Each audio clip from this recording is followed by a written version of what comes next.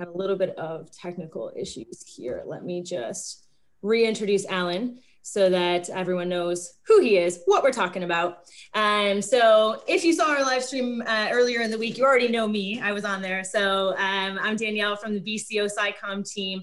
Welcome everyone to the Blackrock Castle Observatory YouTube channel. We do post a lot of our activities here that we do around the castle and some work that we do in the observatory, which is really spearheaded by this man that I'm joined with today. This is Alan Giltinan, and he is our resident astrophysicist and telescope expert, which is why he is with us today. Get into that in a second. If this is your first time here, first time joining us, go ahead and subscribe to our channel. That way you won't miss out on the videos that we put out. We put out a lot of different content here on the channel. And also if we have live streams, you'll also be notified about that as well.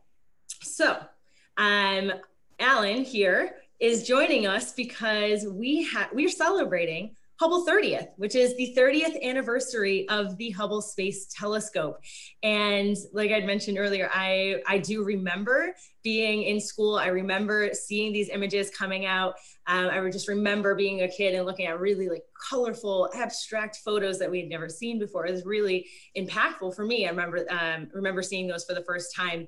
And in our previous live stream, we talked a bit about the impact that space travel has and astronomy has from space looking back at Earth.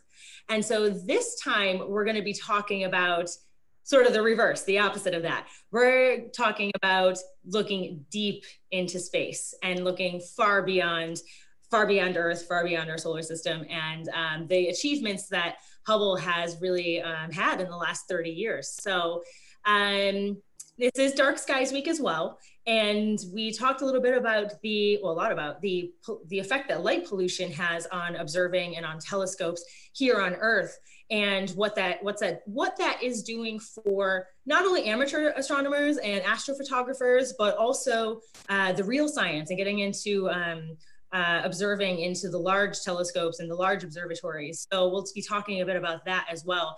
And we'll go over some of the differences between the telescopes here on Earth and why space telescopes were important. So I will turn this over to you, Alan, if you would like to explain a bit about Hubble and the history of Hubble, and get into why it even was a thing. Why do we even use Hubble, and why was this mission even created? Absolutely. Thank you, Danielle. So Hubble itself was, it's interesting that you mentioned Dark Skies, because it was conceived in the 60s when there was consideration around the atmosphere and how our atmosphere restricts the ability of a telescope, in particular an optical telescope. Okay, so we're talking about an optical system. So visible light, not radio light, because there are different frequencies. So Hubble it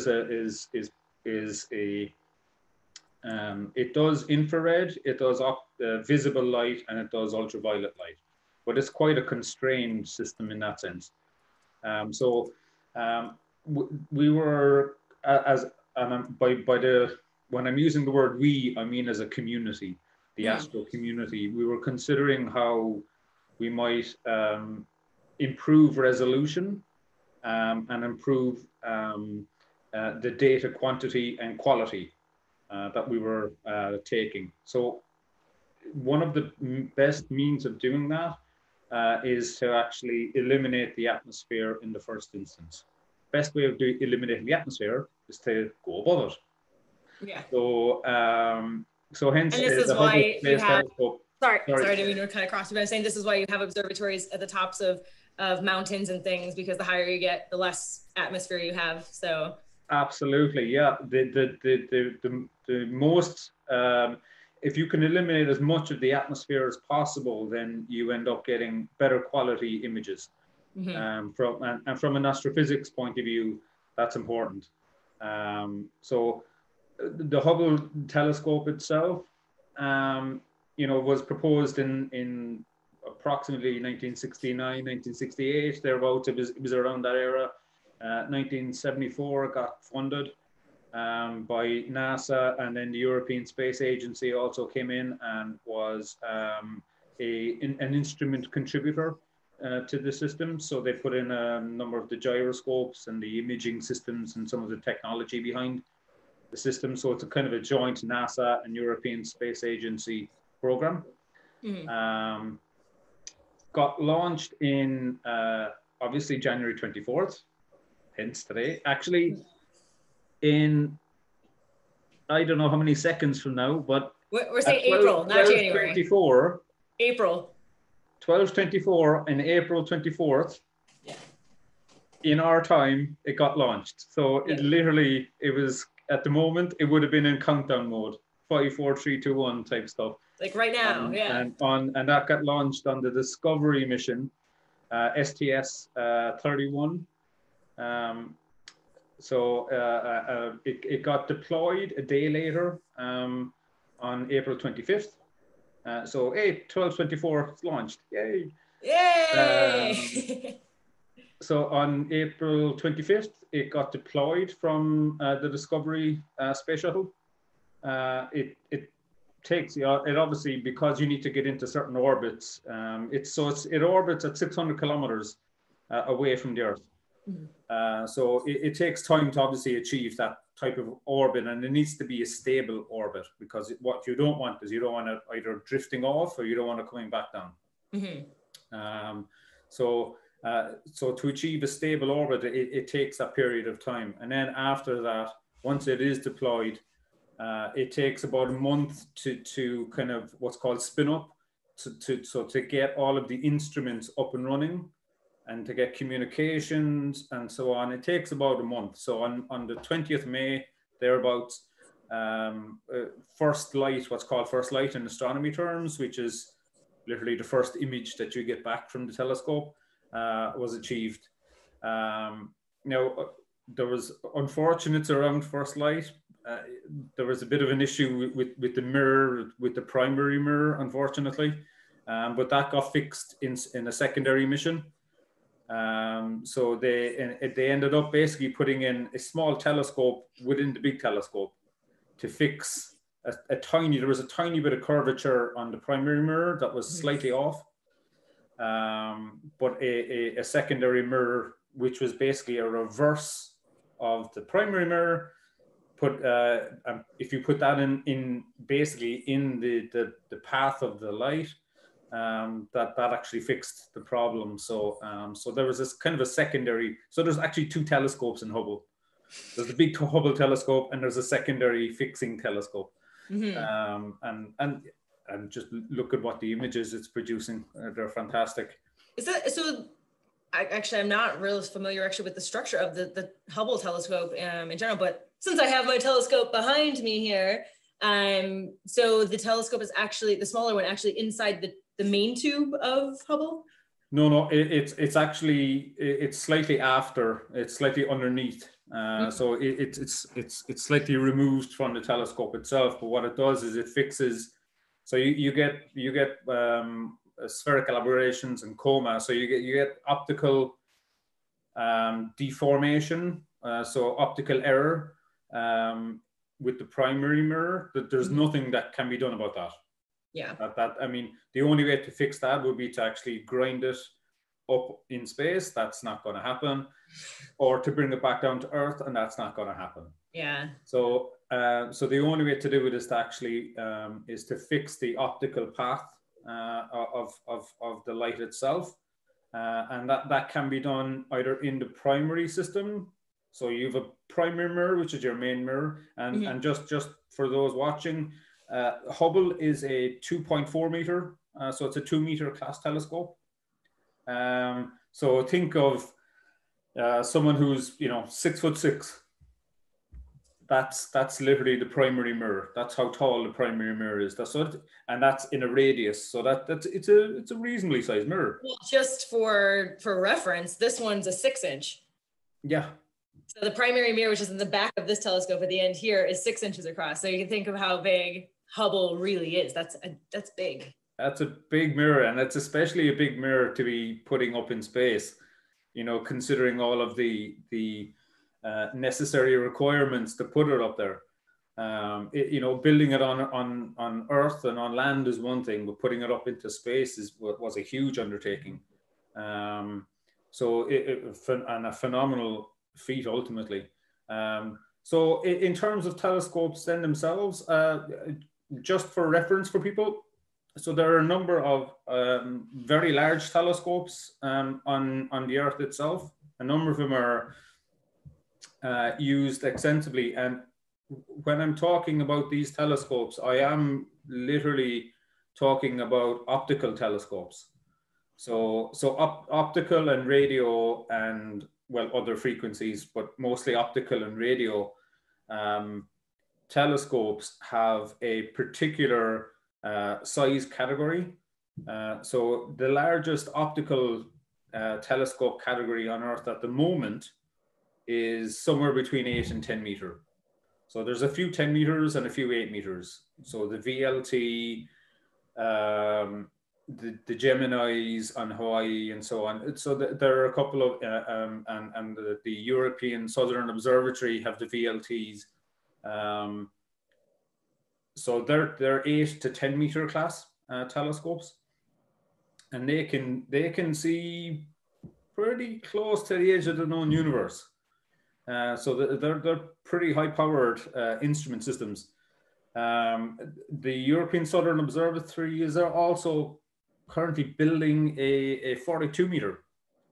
Yeah. Well, it's a 40 meter class. We'll put it as a 40 meter class because it's a segmented system. So what they do is they use a hexagon of 1 meter, well, 1 to 1.5 meter size hexagons, and they put it all together to create the mirrors. So it's not quite a circular system. Yeah. So it's like smaller mirrors patched together to make one, because like this one's one solid mirror, but exactly. So it's smaller mirrors patched together to make one giant large mirror. Exactly, and they use lasers then to align the mirrors to make sure everything is focusing properly. Yeah, because those have to be perfect. It has to be perfect. It has to be nanometer perfect because it's optical light. So optical light is on a nanometer scale. So it has to be extremely well aligned. And they use another system called adaptive optics to slightly move the mirrors in order to refocus if they need to. In fact, some systems actually have a fake star system for optical aligning.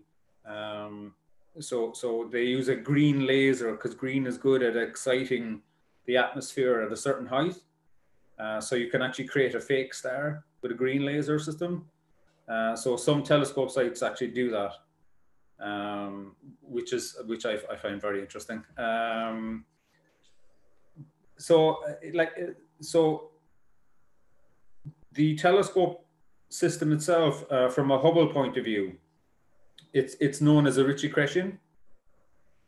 So there are a number of different types of telescopes. Most people will be familiar with what I have behind me here, okay, which is a more of a Galileo type system. So it's all lenses. There's no mirrors involved in this system. Mm-hmm. So that's your standard type small telescope. Once you start to get up in size, lenses don't cut it anymore.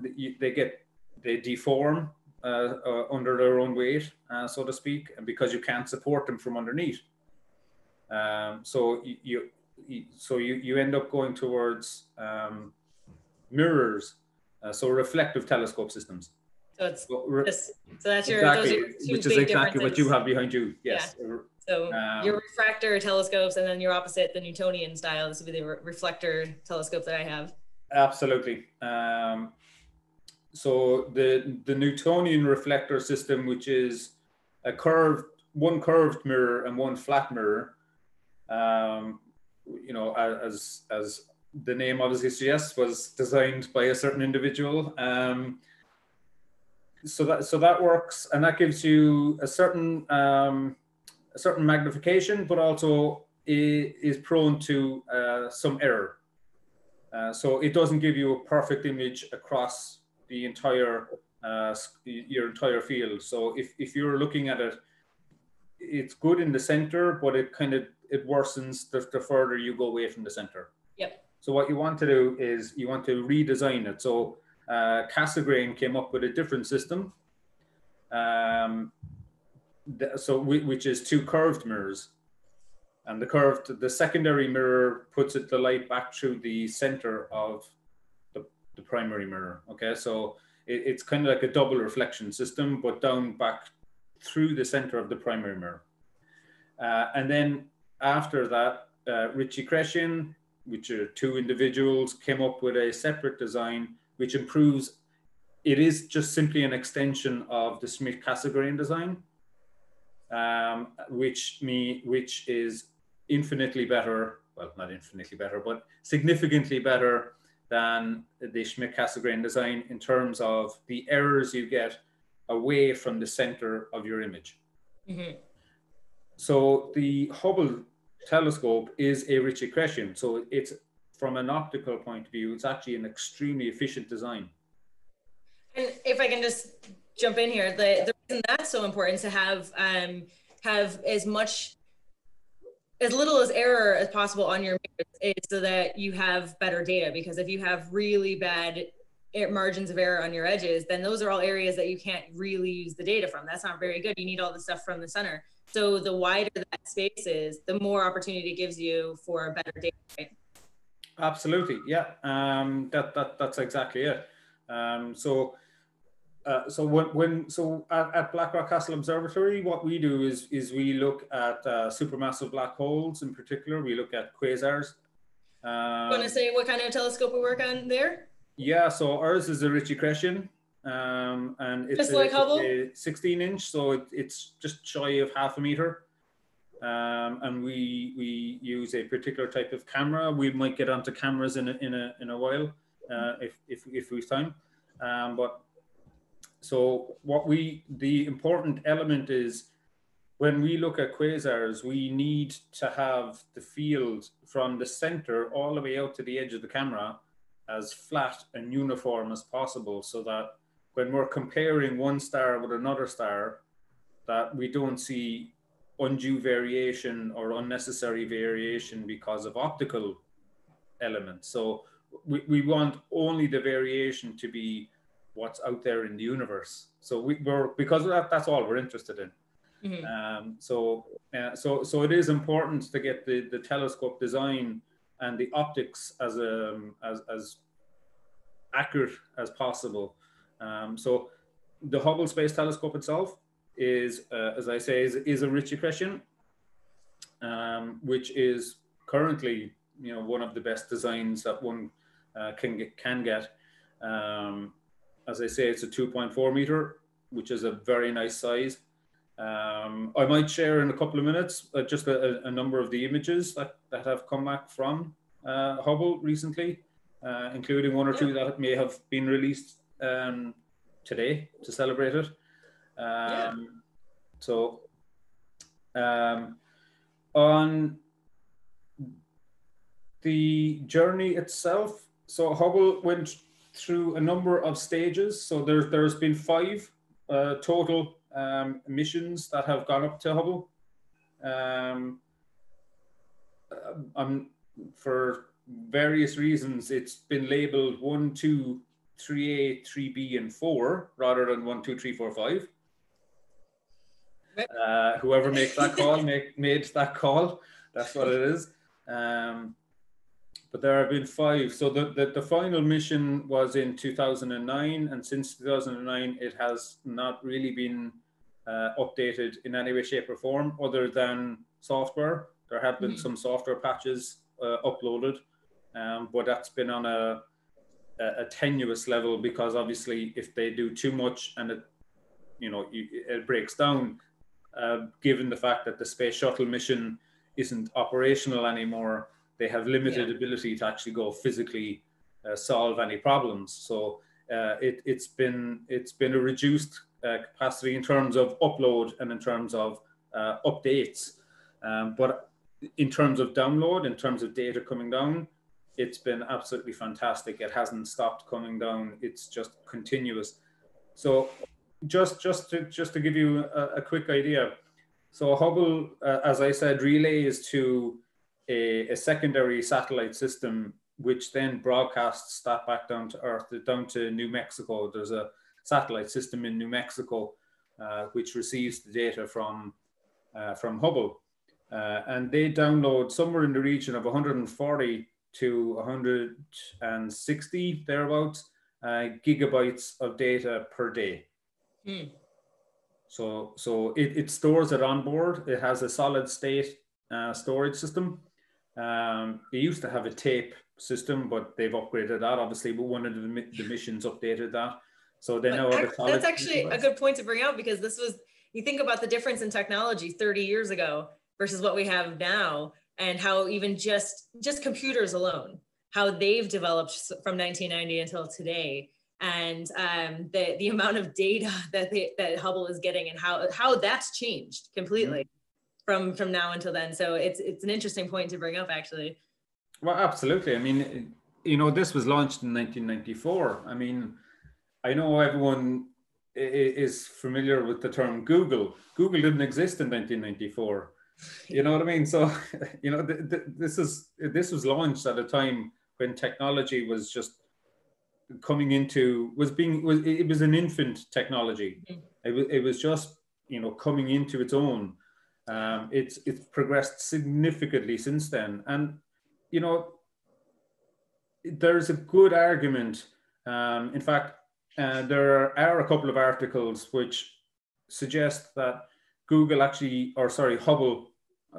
Hubble played a very particular point in a number of technological advances. So Hubble was, Hubble has kind of two aspects to it. So there's hardware, which are the cameras and the electronics and so on, and then the software.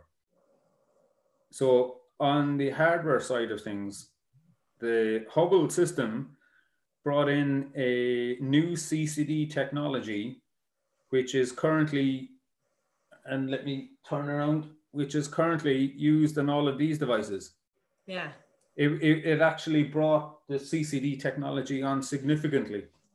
Because they did advanced testing on how you attach silicon or how you modify silicon in order to make improved photon responses. So, CCDs work on if you need to remove electron capacity, and then as the light comes in, you get a voltage because you get electrons moving. Yeah. But Hubble was actually very instrumental in developing that technology in order to, because they obviously have a number of cameras on their system, IR sensitive, visible and ultraviolet sensitive cameras, but they all use CCD type technology, and they were instrumental in developing that. Sorry, you were going to ask a question. I was going to say, because now that we have CCDs, essentially because of that technology, it allows us to have decent quality cameras built right into our phones. But we were talking about this before, is that the CCD technology was not really initially designed for that. Well, that's absolutely correct. So the CCD technology was actually initially developed as a memory device. And in Bell Labs, it was in 1969 in Bell Labs, they were looking for other means of using the technology, and they noticed that their device, when the lights were on, had extra voltage associated with it. So a particular, they've actually won the Nobel Prize since then. Dr. Boyle and Dr. Smith have won the Nobel Prize since. Realized that it was a reaction of the silicon to photons, and that it could be used as an imaging device. So the CCD itself came about almost accidentally. Yeah. They weren't intending to do it that way, but that's the way it happened. So they ended up doing, it was just 1 pixel initially, and then they went to 3, 4. Well, they made it in a square, obviously, because that's how it's made. Well, it's made, actually silicon is made in mostly in circular format, but chopped in square format. But so they ended up you know, expanding the number of pixels, and sure, now look what we have. We have, you know, an average camera has whatever 12 megapixel or 20 whatever, Yeah. whatever, depending on the phone you have or depending on the camera that you have. Yeah. But it's in the megapixel range, that's for sure. And that's all based on yeah, someone noticing on a particular evening in Bell Labs in America that, yeah, photons falling on top of a silicon structure creates voltage. And this gives us really amazing images that now, because now Hubble's using that technology to then be able to produce these incredible images that it's been able to get. Do you want to show some of those images that you have? Absolutely. So let me just, if I can share my screen for a second. Mm-hmm. So I'm going to show you, it's 3 images, it's 4 images, but it's 3. So I'll explain as I'm going through it. I think it's this one. Can you see my screen? Yep, I can see it.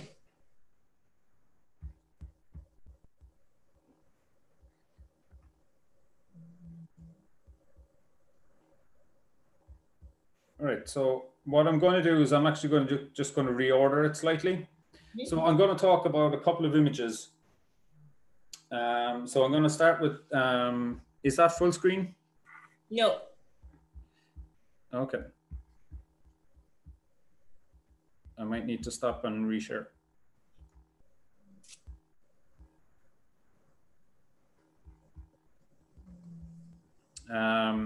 So basically what I'm going to talk sorry, about. I meant the presentation was full screen and we could see the whole thing on the screen, but you weren't in the PowerPoint full screen. Do you know what I mean? The presentation mode. Right, okay. So what I'm going to, basically what I'm going to talk about is a couple of images that I think are iconic for Hubble,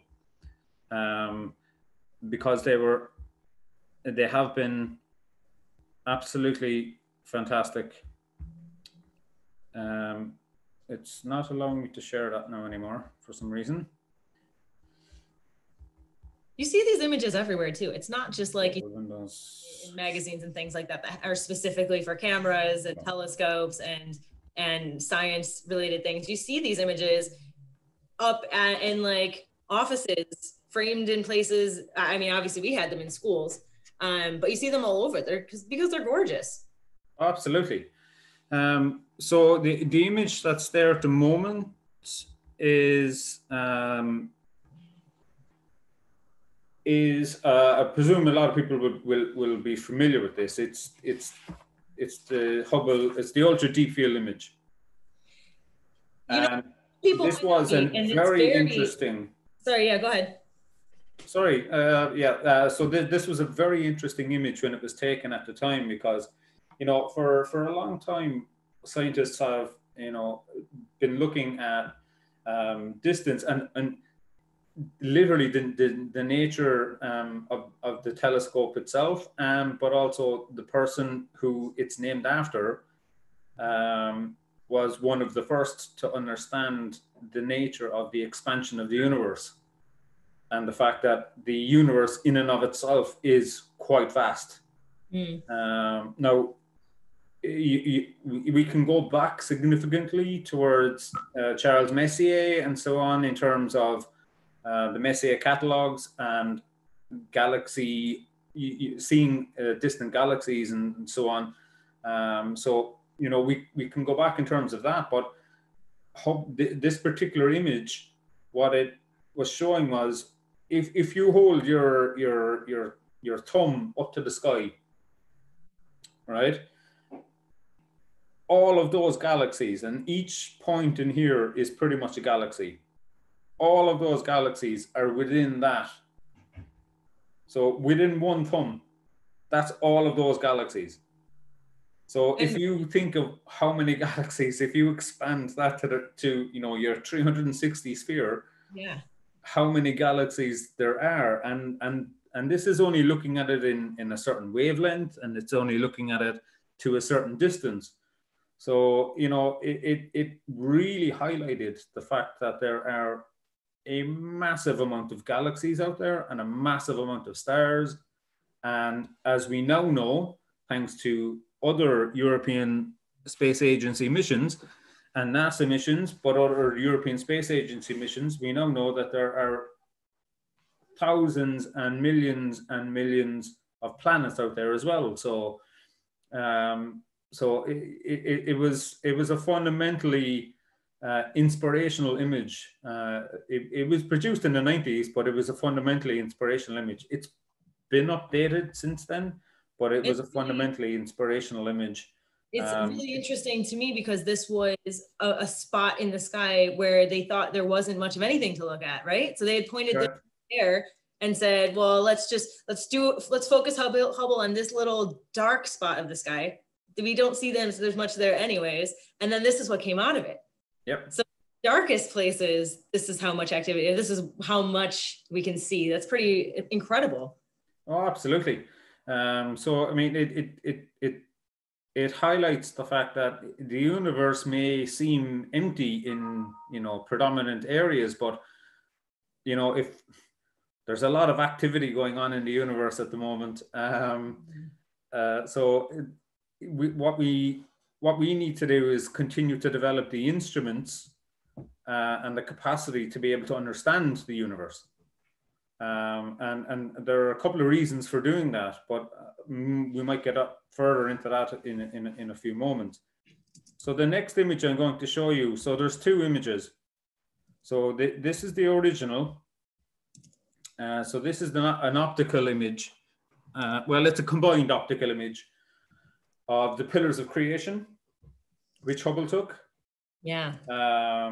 In the early 2000s, a fantastic, stunning image, an absolutely stunning image.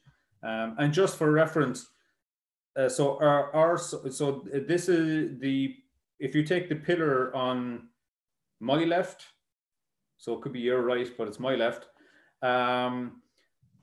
So the largest pillar, basically, if you take that's about 4 to 5 light years in height, which is several times larger than our entire solar system. So, you know, it's not exactly a small structure. Right. They took a couple of more recent images and they took it in the infrared. So they used the infrared camera. And if you look at this, it's the exact same feature, but there's a lot more star formation than what they had previously anticipated. So all of that dust cloud is actually significantly forming massive stars. So similar to how, you know, our own sun was formed, quite possibly, we don't know, but similar to how our own sun might have been formed.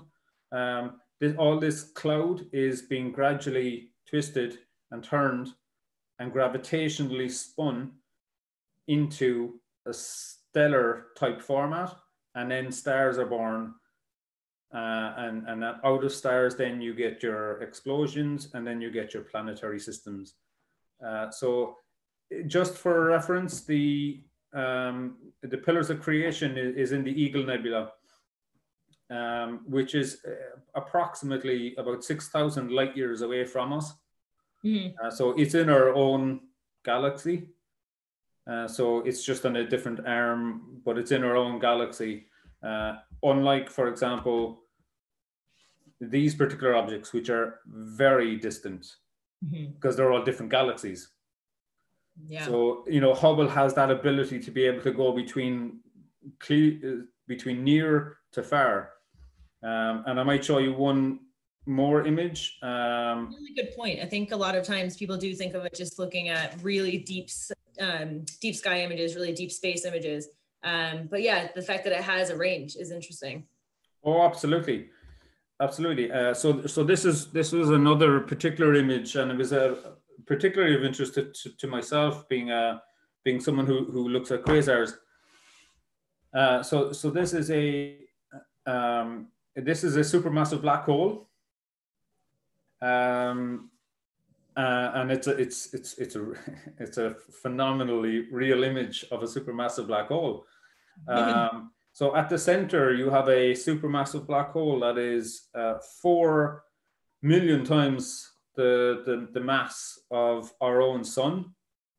So it is huge. It is a massive, 400 million times our sun. Now, if you consider you can fit, well, let's say 1,000 Earths into Jupiter and 1,000 Jupiters into the sun, you know, you do the, sometimes it's hard to grasp that. Like, it really, to even try to think of how big that really is, it's hard to really grasp the size of that.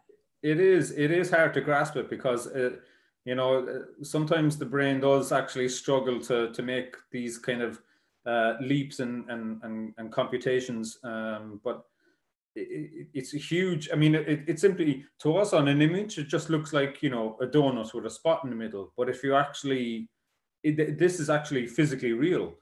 This thing exists in space. Yeah. So it is a huge supermassive black hole that is eating the donut that's around it. Will eventually be eaten into the supermassive black hole itself. So by eating, I mean it'll collapse into the actual black hole itself. So it's a phenomenal image to be able to capture that through a space-based telescope such as Hubble, and it's massive credit to the teams of people that work on Hubble, because there are teams of people that work on them. You know, from the European Space Agency to and across the world. It is phenomenal. I want to show you just one more quick image. Yeah, I was just going to say, we are creeping up on the hour here, and we do have a few questions in the comments that I'd like to get to. So, sure. And I know we want to talk a little bit about even just like just the final things about some Hubble. So we'll just get to the questions in just a minute here. Sure. So I wanted to just give you one final image. So this is Jupiter. So again, going from from Hubble's ability to go from far to near. So this is Jupiter. So Jupiter is, you know, reasonably close in terms of universal scale. Yeah. So this is Jupiter with the moon Io. So Io is about 3,500 kilometers across. Mm-hmm. And you can actually see the shadow of Io on Jupiter itself. So that black dot is a shadow of Io. It's really impressive. It really is. So, you know, these are the types of images that have just, you know, stunned all of us, you know, across the planet. I do want to get on to a couple of topics. Mm-hmm. If we have time. Yeah, could I give you the questions first, since they just came up here, and then I'll hand it back over to you? Of course.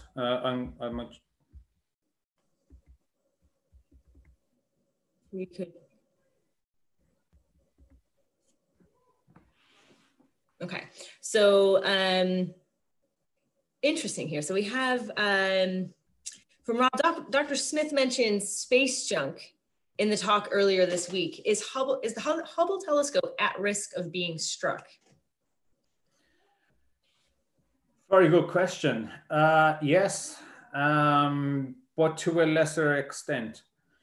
So its orbit is slightly higher. It is within the region of low Earth orbit systems. However, most so I'm assuming they're talking about the likes of Starlink, SpaceX, OneWeb, that type thing. If you're talking about them, then most of those orbits will be slightly lower. However, it still runs the same risk as any other system as being struck by small meteorites or other objects that are out there that we don't know of. So not necessarily space junk from stuff that we're putting up there, but actual things from space. Things from space, absolutely. Yep. It runs the same risk. Yeah, for sure. I mean, it's 2.4 meters in diameter, but it's 10 meters long, so to speak, or thereabouts.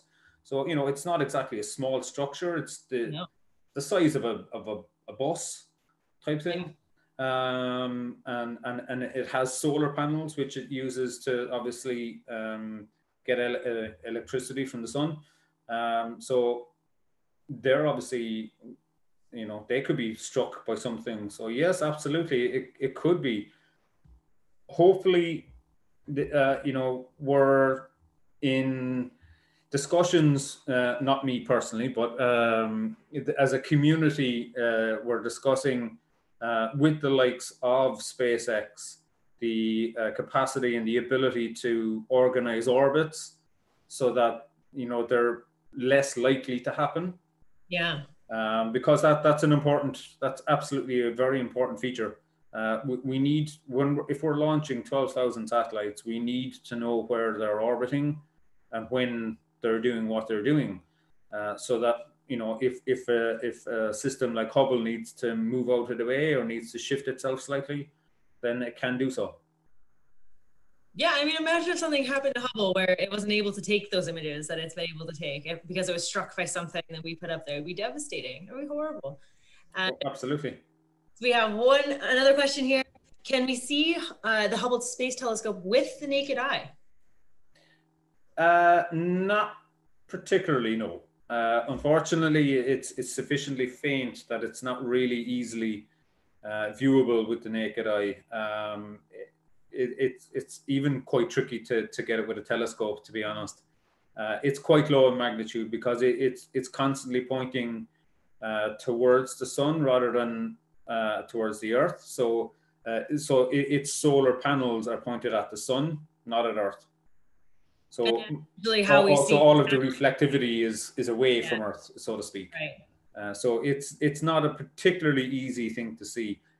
It is technically achievable with a telescope, but it's tricky. Yeah, definitely.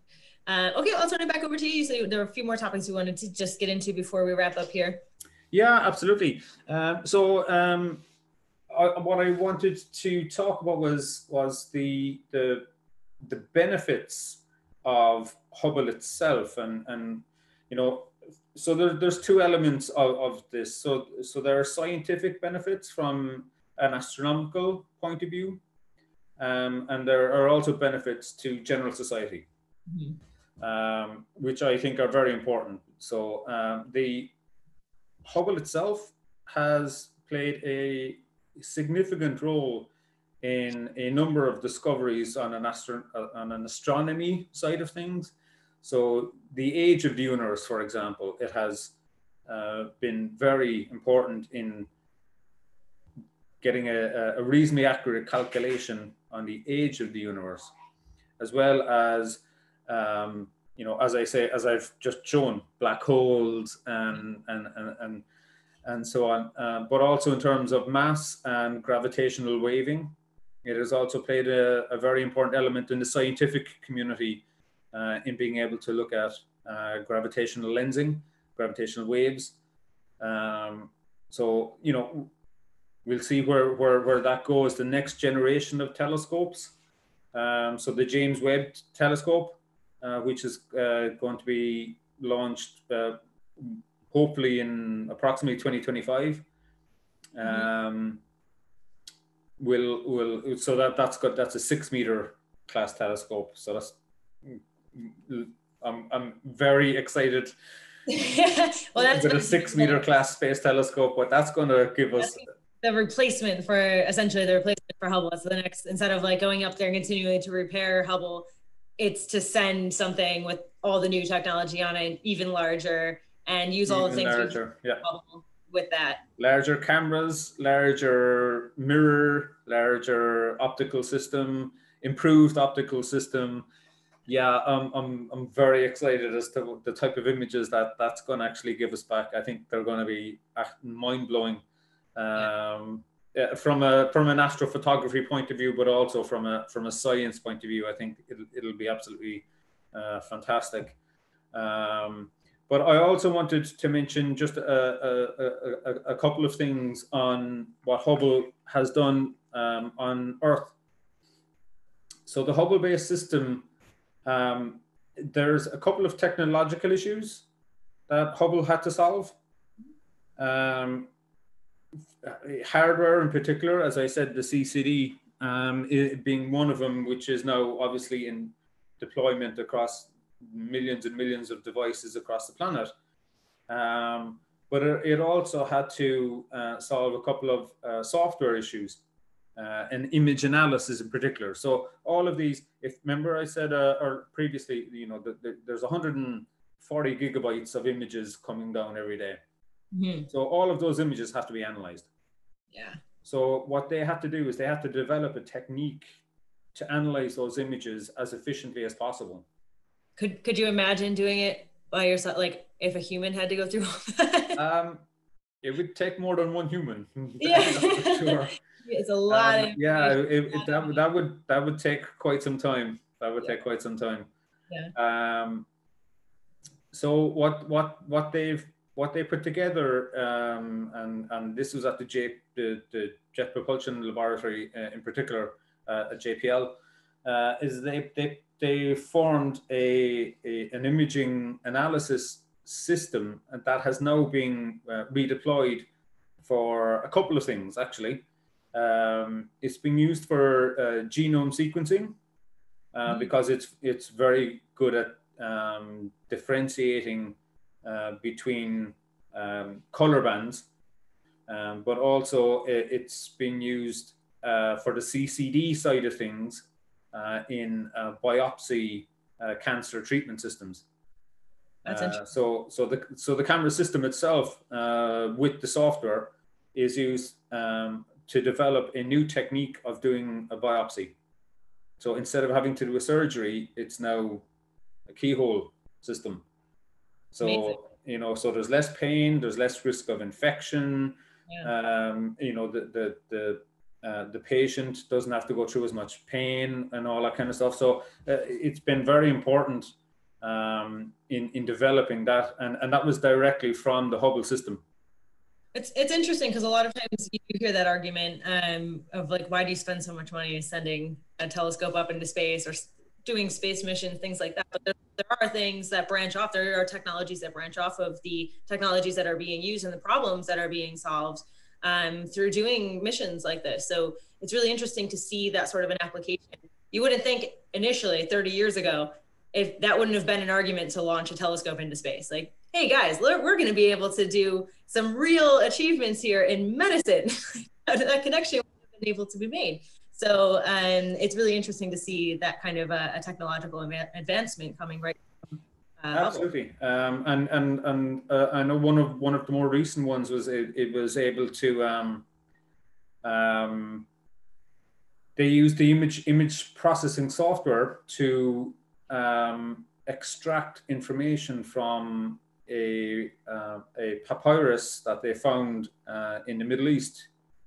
So they couldn't read the lettering on it, but using the image analysis techniques that Hubble used, they were able to extract the lettering from the background, so they were able to read it.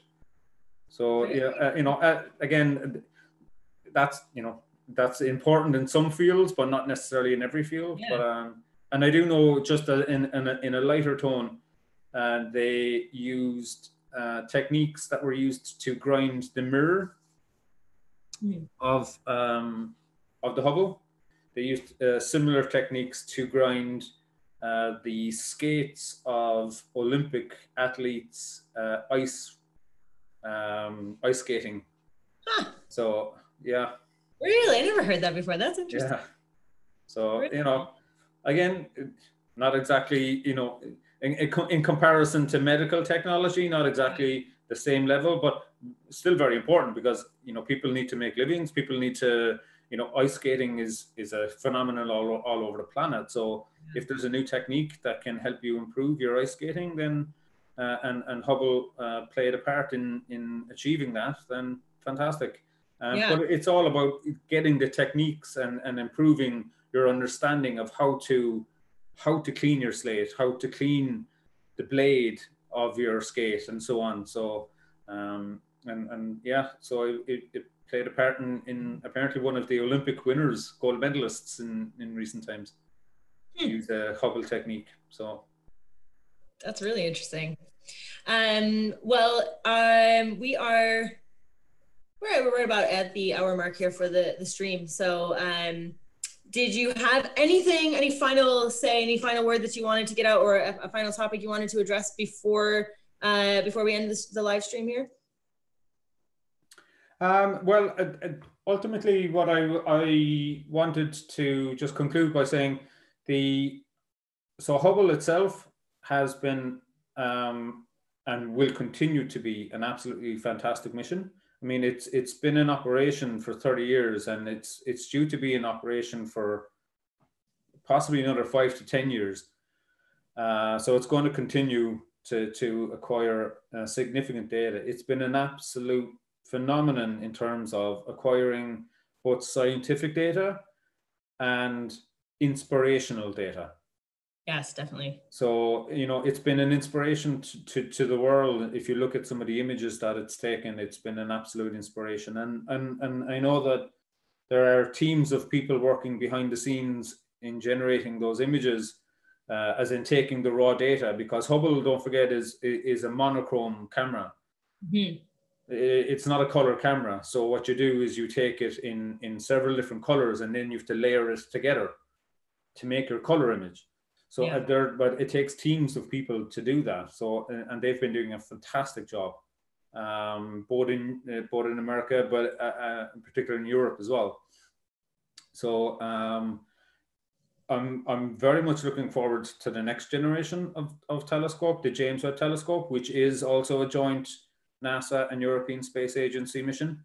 Yeah, it's gonna be and actually, I believe the Canadian Space Agency are involved. So that's going to be a fantastic mission. I'm really looking forward to that. Yeah, I am too. It really is going to be. I mean, as someone that remembers the images starting to come out and starting to be published and being posted, and I mean, these images made the newspaper in the U.S. when I was growing up as a kid. There are not that many images from astronomy that make front page of a newspaper. And I do remember that. And I think, of course, the recent black hole image was something that was all over the place. And that kind of buzz that was going on about the black hole image, I remember that kind of stuff happening for Hubble when I was growing up. So it'll be really interesting to see with the next iteration here with the James Webb Telescope, to see what we get from it. It'll be really exciting. Well, absolutely. And I know that there are a number of other telescopes proposed for, in terms of future missions, proposed for, in different frequencies and in different wavelengths, because that's important, because obviously our atmosphere blocks out an awful lot of light in terms of the higher frequency, the X-ray and the gamma ray, which is a good thing, but it's good that our atmosphere actually protects us from all of that nasty type stuff. But nonetheless, we do have a number of telescopes that are up there that are in that frequency range. So combining them with optical, infrared, and ultraviolet, and getting a full picture of what the universe is actually like, and how the universe is expanding, and so on, is very important, because ultimately it dictates what our future is. As a species. It's long term. Obviously, it's a very long term system, but at the same time, the only way you get to understand it is by studying it now. The faster you study it, the more you understand about it. So it's important to understand the nature of the universe. Yeah, and it'll also be interesting to see the technological advances that come from this telescope. And we've seen already the things that have impacted us from Hubble. And that technology is it's hard to say it like this, but it's an ancient kind of technology now when we think about where we are at. So taking something like James Webb, that in the moment is going to be incredibly advanced, especially compared to the technology that we launched on Hubble. You're talking about having like tape recording before. Absolutely. So Absolutely. it'll be interesting to see the offshoots of technology that come from what happens with James Webb. Absolutely. I mean, there are possibilities for future telescopes that might be. There's a particular technique called interferometry, which is where you take a couple of or a number of telescopes and you kind of combine the light from them. Now it's mostly done in radio, but there are a couple of optical systems that do it. You could conceive of a number of telescopes or space-based telescopes that do something similar, which but then that requires communications. So what you need to get to that point is you need the likes of your Starlinks, you need the likes of commercial-based satellite systems to act as points of contact of information, to be able to generate all that. If you start doing that, then you have a telescope that's, instead of being 6.4 meters, or 6 meters, which is what the James Webb Telescope is, you end up a telescope that is effectively 100 meters or a kilometer or 10 kilometers, depending on how far apart the systems are. Yeah, lots of possibilities, and very much looking forward to seeing how it goes. But I do think that if we combine what's going on with the Earth observation system, which is looking down, and the advances in that, with the advances that's going on with the likes of the James Webb Telescope, and astronomical observations, I think if we can combine the ability of those two teams, then I think we'll see advances like we've never seen before, type thing. It's going to be absolutely phenomenal. So I don't know what you know, but the Hubble itself was actually built by Lockheed. The mirror was built by a different company, but the structure itself was built by Lockheed. So most of these are outsourced, and that's fair enough. Lockheed, Boeing. There's a number of different companies that kind of make this type of technology. So it's not unheard of to have external parties building these type of systems. So if we can combine the private and the public sector, and I think we can make a phenomenal telescopic system that will give us insights into the universe like we've never seen before. We'll hopefully be able to see as far as we can to the edge of the known universe, which we've tried but not quite succeeded. We've gotten close. We're close, but not quite succeeded yet. And like you said, we're not that far off from this launch, so it's only a couple of years away. So it'll be really interesting to see. We'll be around for these discoveries, is what I'm saying. We do not have to wait another 50 years or something, another 30 years for this type of discovery. So it'll be interesting to see what happens in the next few years. Absolutely, and I do think one element of the system is it's going to be a system that generates quite a lot of data. So, I do also think that there could be a number of projects for citizens and citizen science projects. So for people to get involved in actually analyzing or helping to analyze and look at the data, because there's going to be so much data generated. If Hubble is generating 140 gigabytes per day, the James Webb Telescope is going to generate an order of magnitude more than that. It's going to be at least 10 times that, if not more. So, so that's an awful lot of images to be analyzing. And it's going to be high pixel capacity images as well. So I do think that there will be a number of projects out there for citizens and for general public to get involved, and for students and so on to get involved and actually look at these images and analyze them and send back their data to us, because the images themselves will be quite large, but at the same time manageable on a local level, if they're distributed right. So I would certainly say keep an eye on both Blackrock Castle Observatory website and on the European Space Agency website in terms of seeing some citizen science projects that might come to fore. Definitely. Well, thank you so much, Alan, for doing this. Your first live stream, right? Correct. Did you like it? I loved it.